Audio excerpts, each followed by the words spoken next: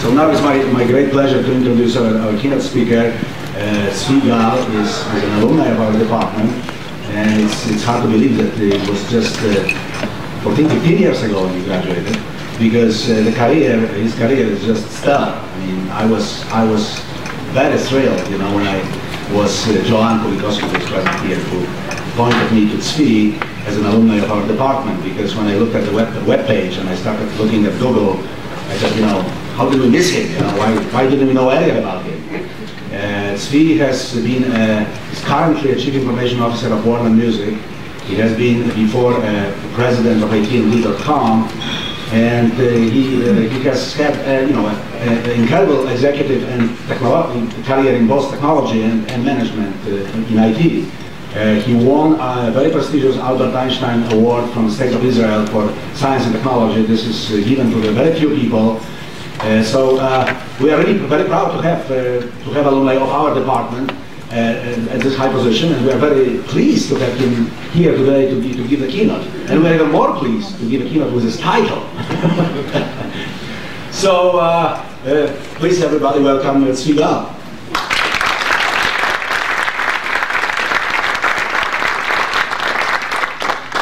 And I really hope not to disappoint you. Since we're going to talk about a very serious subject, I'm going to try to make it as funny as possible. But before we start, I have to give you my 2 cents, actually 3 cents, about job offshoring, which will be the next subject. First one is that America used to have a huge advantage over the rest of the world by the fact that we were more educated. That's no longer the case. Second thing, if you ever wonder why the current economic recovery is jobless, think again. The third thing, which is more positive, is that innovation cannot be offshore. So there is hope. And with this, we're going to move to this subject. Okay, well, I'll let you read it, because if I read it to you, it will spoil it. I'll give you a few seconds to understand. But this should show you the current atmosphere as it is today in the market. By you, by the way. Okay? So with this in mind, what we're going to talk about today really is the file sharing trends. I mean, where did it come from, where is it going? Of course, this is just sharing, so what's the big deal? We're going to talk a little bit about how Napster morphed into Kazaa. We're going to talk about some of the tactics being used against the Kazaa alike. What's next in the file sharing world and P2P war, as we call it. Some of the ethical moral issues of the subject, if you care, and some sorts of philosophical ideas about will the current strategies work. Basically, my little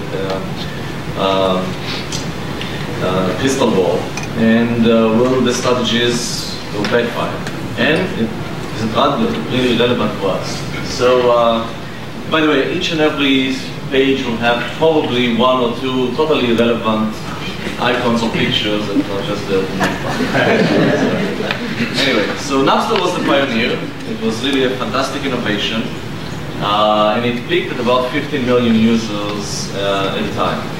After the lawsuits of the early 2001, within very few months, Napster lost almost about 13 million in just no time. So hooray, industry won. Well, not really. Because by early 03, Kazaa became larger than Napster was at its peak, and it's continuing to grow. Used to. But since the individual lawsuits announced in mid-03, there has been a significant drop-off in Kazaa and the like usage.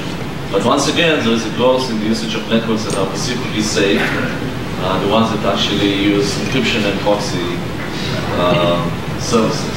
Now, what is being shared? What are the things that are being shared? As we know, sex is still the best seller on the internet. Probably the only thing that makes money, really, on the internet is sex.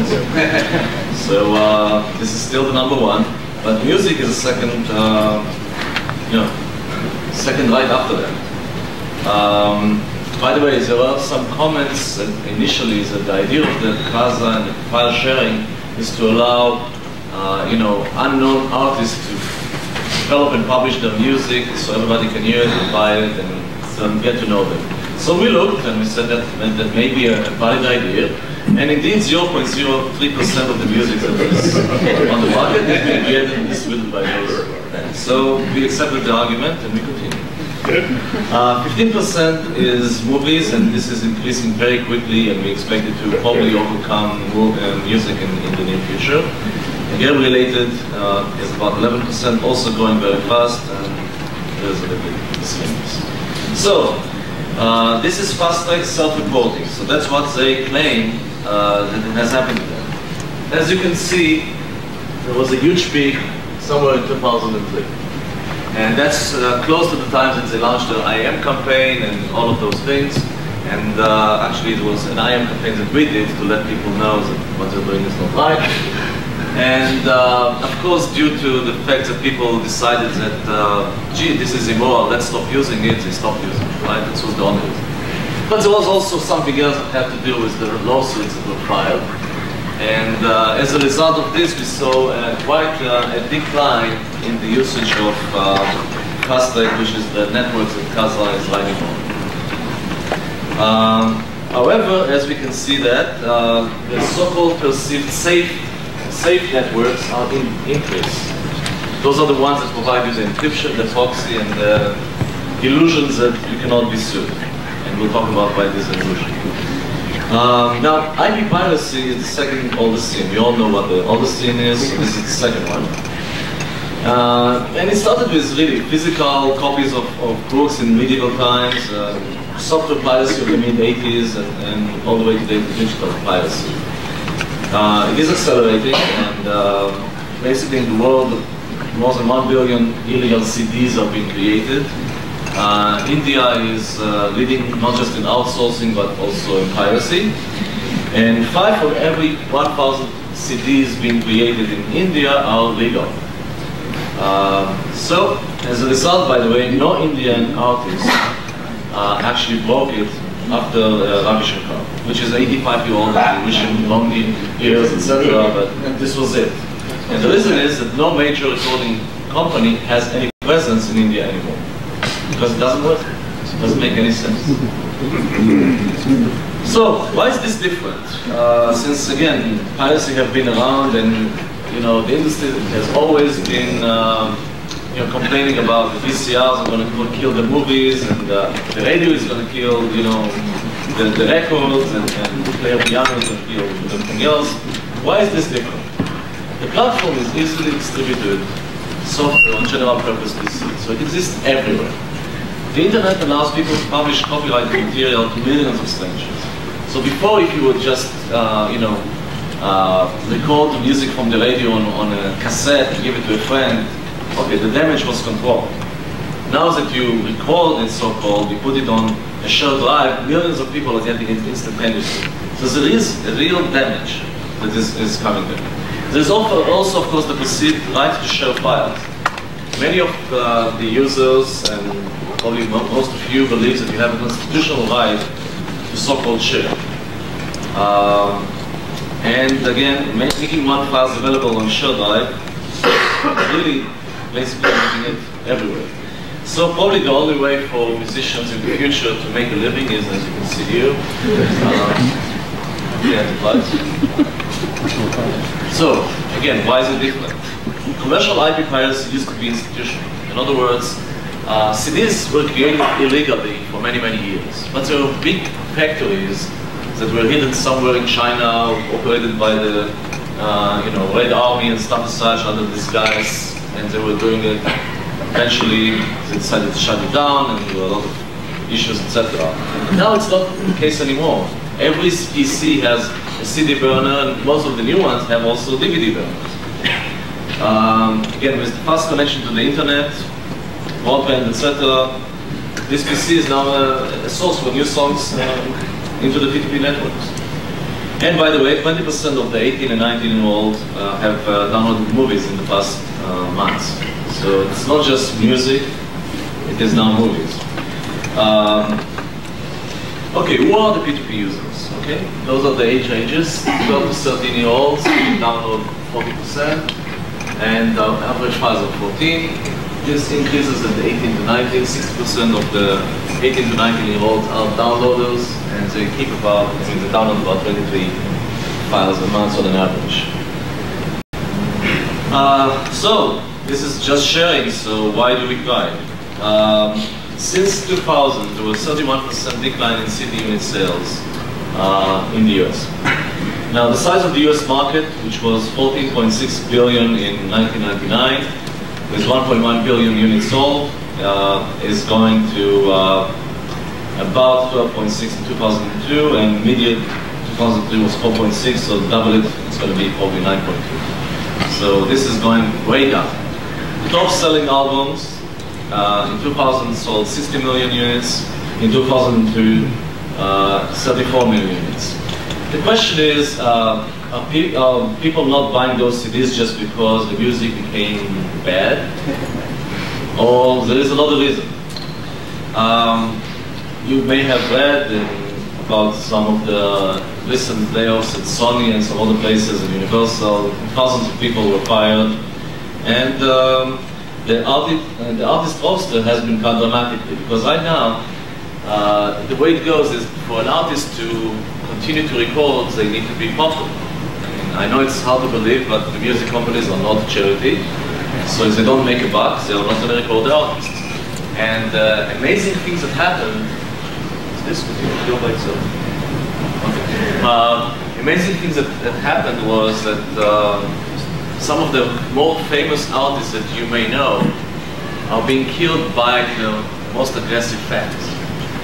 An example would be that Neil Young could not record a new CD, a new album now, because he just barely broke even in the last one, and he had a huge amount of people that downloaded the new album before it actually went to the street, so they didn't buy it.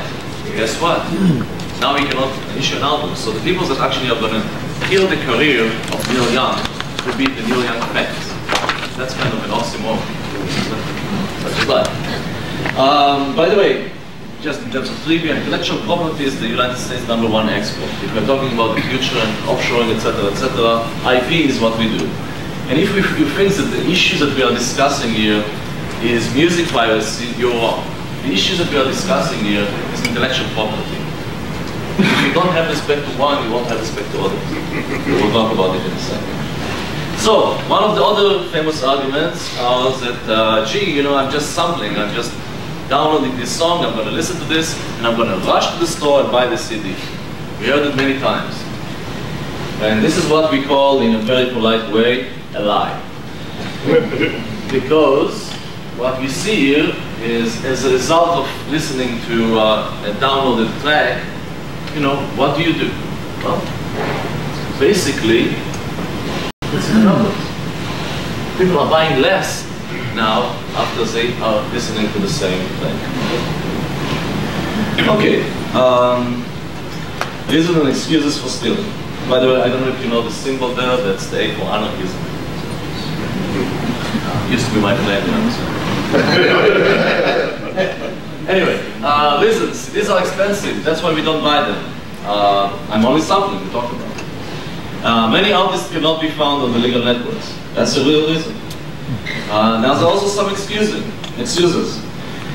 They, meaning us, were stealing from us, meaning you, for years by imposing high prices. That's why the CD prices are so large. So in terms of punishment, we're going to show those recorded music, and now we are not going to buy those CDs, and now they'll be punished. The question is, who do you really punish? That's something to think about later. Again, I have the constitutional rights for this, and there's freedom of expression, and all of the other excuses that are used to justify stealing. And it's like recording from the radio. What's the difference? That's another one. It doesn't hurt the artist, only the big fat record companies. So I have to admit that I did gain fat, you know, some weight. Here I am, and next time I will come with the cigars. I really and by the way, it does hurt the artist. Artists should work for the art, not for the money. This is one of the things that we heard many times. Look at our millions of dollars, you know, Madonna is making, and those guys, and therefore, you know, it's not going to hurt them. It is true that Madonna doesn't need to record any other CDs in her life to, let's say, have a comfortable living. That's definitely true. This is not true for the developing artists that are just in the beginning of their way. So, and without an initial recording label, Madonna would not be Madonna. Now, ease of use. This used to be on the reason side, and now it moved to the excuse. With the introduction of iTunes and the like, nobody can tell me anymore that it is easier to find songs on the P2P networks than it is on the legal. The P2P network movement is grassroots, by the people and for the people. Again, that's the anarchist kind of groundwood. That's nice to hear, but okay, in terms of idealism, the Irish CEO resigned a few months ago with allegations of embezzling about $2 million into his own pocket from the company. So those idealistic P2P grassroots, you know, revolutionists that you're really supporting, but maybe you're not really there just for the idea, for the sake of the discussion. And of course, the most downloaded, you know, tracks are the most famous ones, okay? The most popular ones. For the life of me, I cannot understand why Britney Spears is so popular. She looks good, but she has no voice whatsoever. Just my opinion, and I know that I'm too old for this. Now, one of the issues that we see is also that legitimate businesses, such as SBC Pacific Bell, you know, look at advertisement. Go aimlessly crazy, buy new music, build a song library, whatever. Download all the music you like. And this is coming from a legitimate company. This does not help our case, by the way. Now, how did Napster morph into Kazaa? Well, first of all, obviously the hardware advances in the open PC platform have enabled software to advance. You can enter, it's a faster processor and obviously faster connection. You can read CDs in minutes instead of an hour. If you remember the times 2 CD burner, it used to take about an hour to create a new CD. Now it's very quick. Having software at the heart of the value proposition for consumers makes the P2P situation fundamentally different than those faced by the entertainment industry before. Because now it is really just a software. It's really available everywhere. It's easy to use. The adoption of the DVD player is measured in years, while the software advances can be both in a few months. The iTunes music store was able to deploy millions of users in days. Basically, the first days they went out, they sold over 1 million downloads. One day. So software has really power of its own. VCRs emerged overnight, but the movie industry had years to try out new business models before it came about. The rapidly shifting technology landscape is forcing the entertainment industry to respond in far shorter time frames than they had to before. Because we knew that when the new DVDs came, we had a long time to prepare for them. And if you remember, the DVDs came about, let's say, 5-6 years ago. Only in the last 2 to 3 years you saw really the shift from basically video-based to DVD-based, both in the blockbusters of the world, of course the creation of Netflix and those type of things. Now people are really switched from videos to DVDs. It took a while, and with this a while, the industry had time to first digitize the content and be ready for the change. Now, technically, Napster was extremely efficient design. I mean, with the centralized set of servers and the repository and metadata, very nice design. I mean, as a technician, I really adore the design that they did and the work. But legally, it had a problem because they hosted the content on their servers. It was quite clear that they are knowingly breaking the law. Now, what Kazaa did, as a result, is to really try to overcome those type of weaknesses. There is no centralized index of content. It's really within the indexes, and the content is now within the users. And what Kazaa does, using the supernode mechanism, is the ability to make the searches within the groups, and then if you don't find it within the group, you can go across groups. So really there is no ability so far, so to say, to integrate filtering without re-architecting the decentralized system. That's one of the arguments there. We're going to talk about it in a few minutes, which shows that there are some words.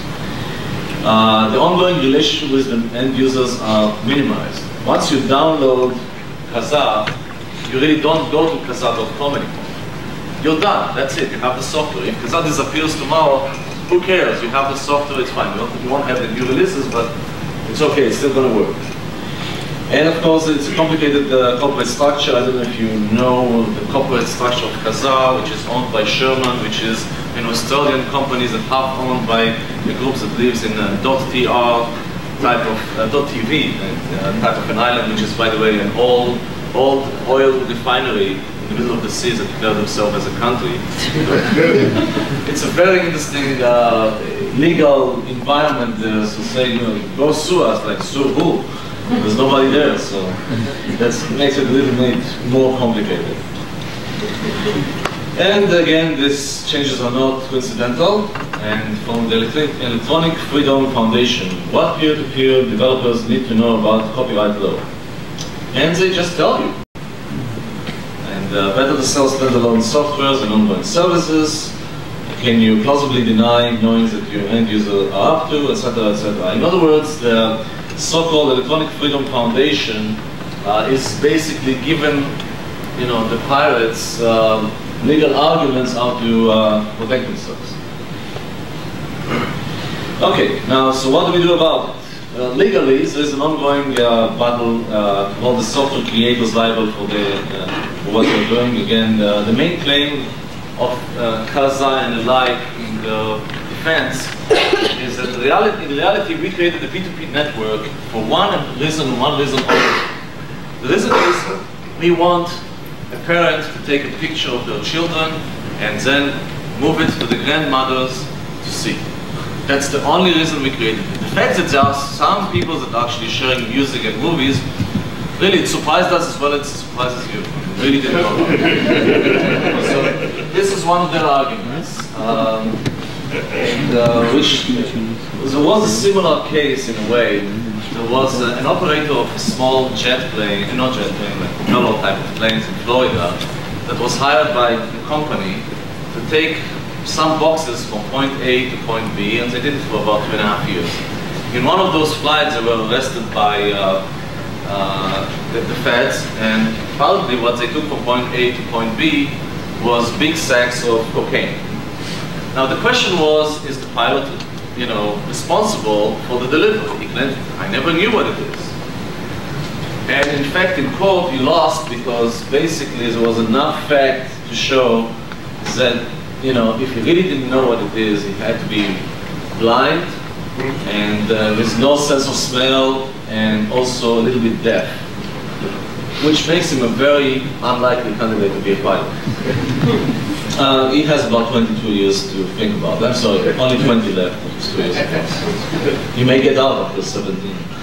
Now, technically,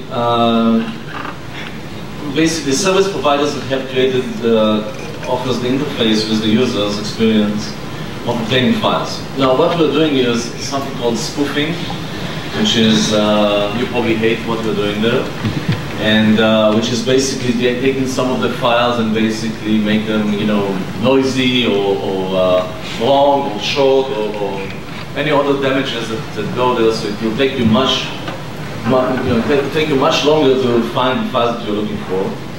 And redirection, which is basically you go to certain things that you think is the latest Twister rap song, and it directs you to a legal site telling you, you know, stealing is not right, please come by.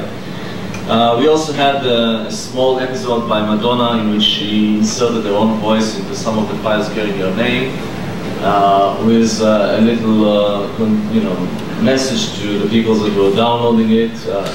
In a very polite way, she was saying, I'm glad I'm not on the radio, so what she was saying is, what the fuck do you think you're doing?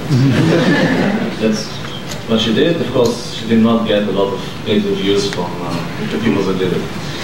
And we are expanding monitoring to gather evidence of infringement. We have cease and desist notices, subpoenas for lawsuits. And again, one of the other things is the lawsuits that are going against individuals. Now you may ask yourself, why did the terrible RIAA chose those 12-year-olds and 75-year-old people to go after? First of all, they went after people that had downloaded more than 1,000 files in a given times. The second thing, it was funny to hear the defense arguments in those cases. I mean, I really enjoyed it. Two things. First, the 12-year-old mother claims that since she paid $29.95 to Casa, obviously the music is legal. Now, I wonder why she would pay $29.95 to Casa, but apparently she paid to get Casa without the advertisements. Which is a nice argument, and obviously was accepted by the court. The one that I liked the most was the one by the 75-year-old person that claims that he bought the PC about a year ago. He never plugged it into the, into the electricity to begin with, definitely not to the internet. He doesn't know what internet is. And out of nowhere, there were more than 1,000 files that appeared on his disk. Which is great because finally we had an answer to all of those scientists that claim that spontaneous combustion is impossible. Here we are, we have the proof, it is possible. Okay, so he actually claims that, his defense lawyer claims that it may be that the PC recorded it from the radio while he was listening to the radio. Which is, again, it shows that heater exists. I mean, again, this is really very important facts. And I'm actually a little bit sorry that this case was not brought up in Kansas, because this fits into the creationism and the rest. Anyway. So, the alternatives obviously is to create, not just to bring a stick, but also to bring a carrot, and really easy to use legitimate services such as the iTunes and the rest of them. Make it very simple, very easy to download songs in the future also with movies, and basically take out many of the arguments that this is not doable. Now there is, by the way, a good argument to say that many artists or songs cannot be found yet on the legal networks. The most famous case is the case of the Beatles, which till this day continue to refuse to put their material out for sales in a digital form. This is not to change because they had this in the agreement with EMI.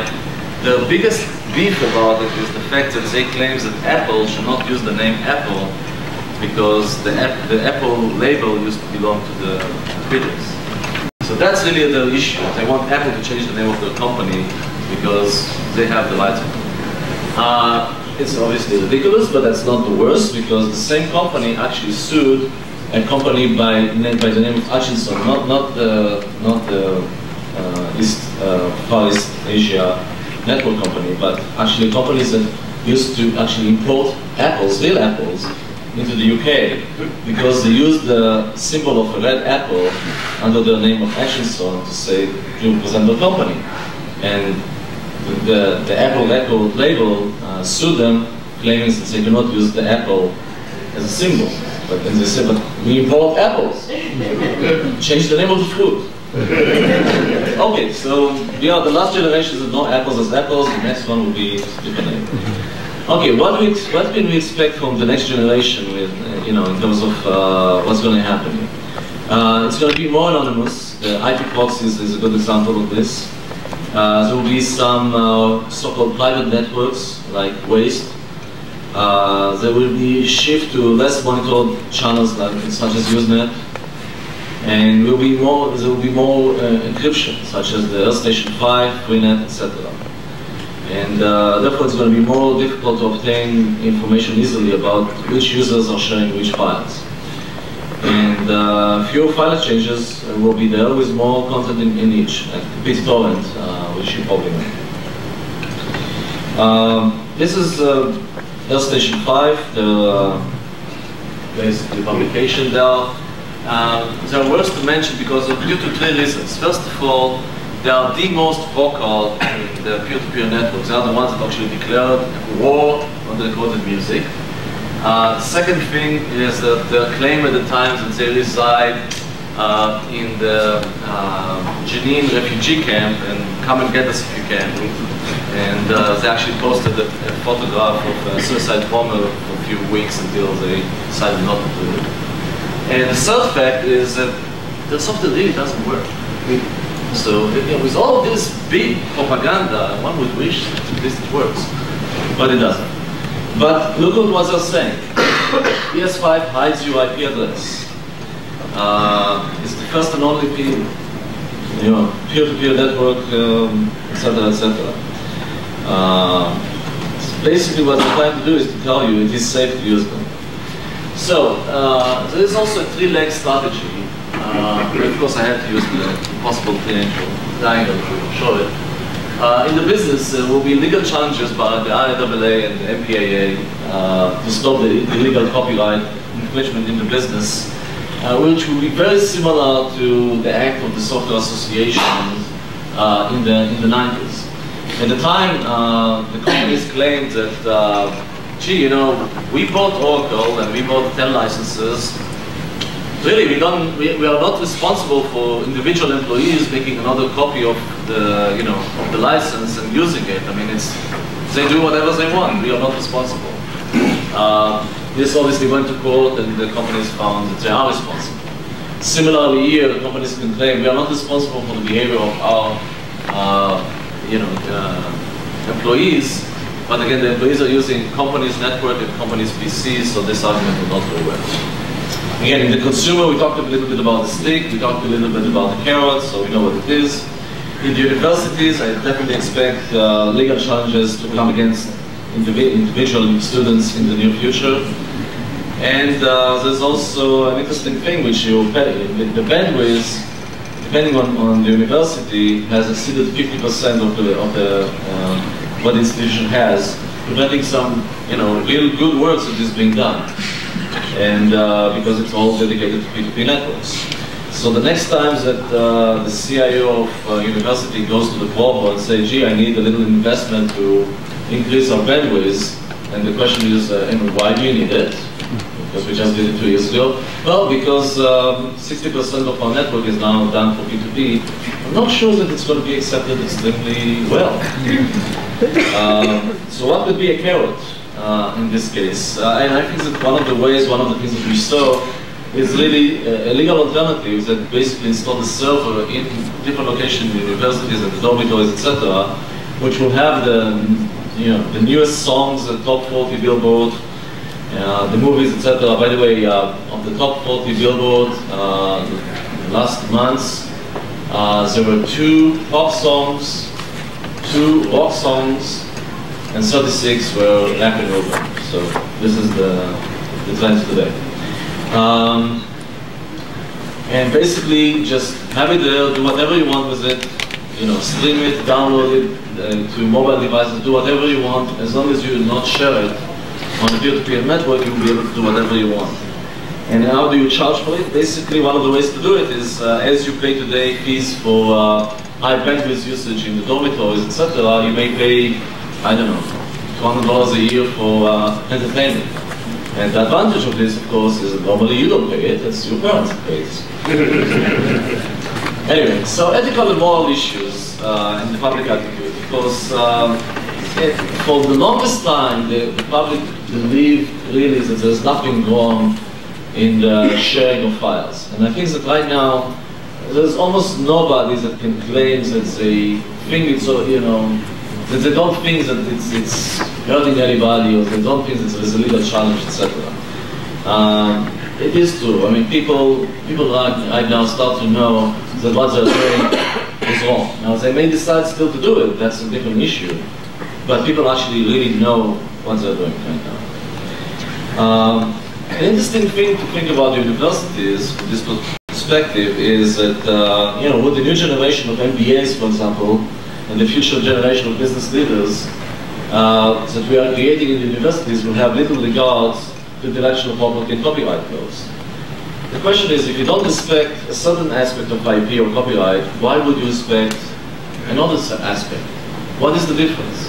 That this is music and movies and okay, and now when it comes to knowledge of another company or internal, inside trading.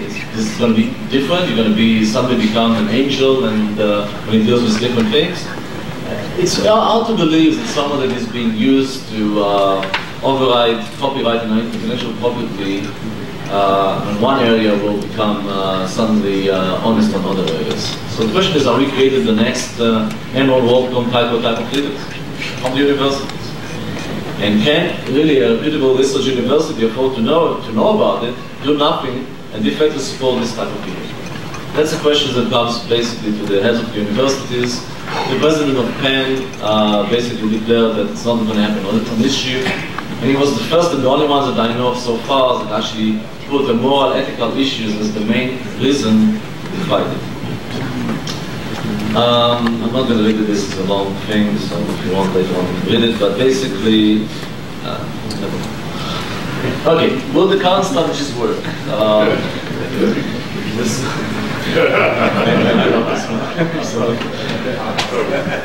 Okay.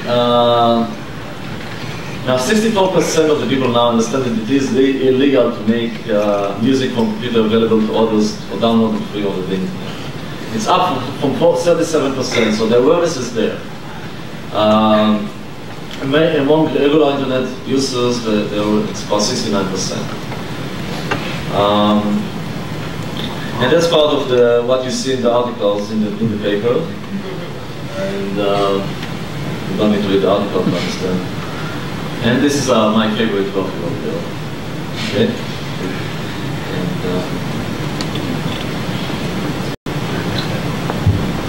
okay, got it. Now, good news. The digital sales are up significantly. They continue to grow in an exponential way, which we like. Which basically means that people are now more aware of the fact that they can purchase legal music, and actually they are doing it. Now, just how is it relevant to Rutgers students overall? As a hobby, it's really fun to work on encryption and other mechanisms to help the grassroots movement of the P2P networks. But it is wrong. And if you're honest, you will know that it is wrong. Profession, by the way, I do believe that an anti-pirate will become a real profession in the near future, because the issue is IP is not just music. Some of you know that, but the same days that the last Harry Potter book appeared on the bookshelf, many of us already had a PDF version available. Now, I don't read books on computers, but my daughters do.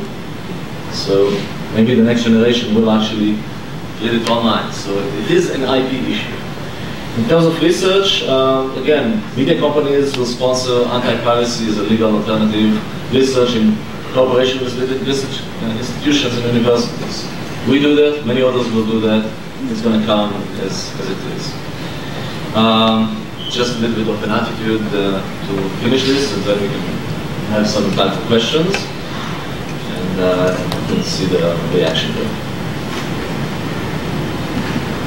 Hopefully we have enough time to do it.